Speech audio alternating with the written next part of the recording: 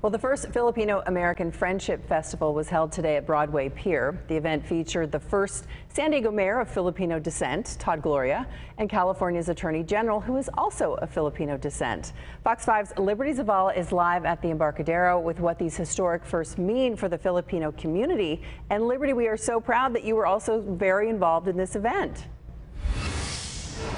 Yes, thank you so much, Misha. It was such a wonderful event. I had the great honor of emceeing the festival today. I am Filipino American and I'm very proud of it. Now, this festival really is about celebrating all the contributions that Filipino Americans make to this community.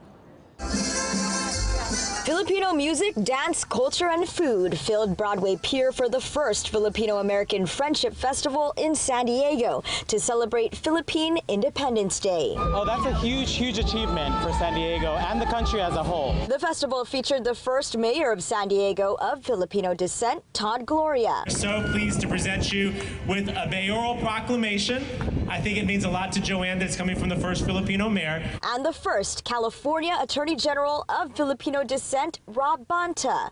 What was really exciting, we were joined by our first Filipino mayor of a major city, Todd Gloria, our first Attorney General in the United States, California Attorney General Rob Bonta. We see a reporter like you, our MC, and knowing that Fox 5 is supporting the community in a real meaningful way, and that's really important for us. We need to keep demonstrating, keep teaching our kids, our family, our neighbors that we can be successful in these careers, and there's someone that looks like us.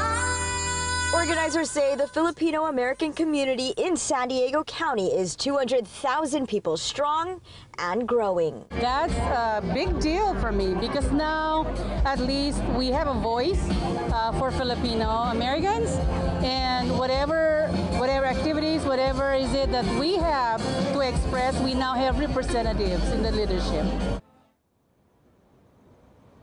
Such an awesome event, and organizers estimate that anywhere between 3,500 to 4,000 guests did attend the festival today, and they plan to host this festival once again next year. For now, live here at Broadway Pier, Liberty Zabala, Fox 5 News.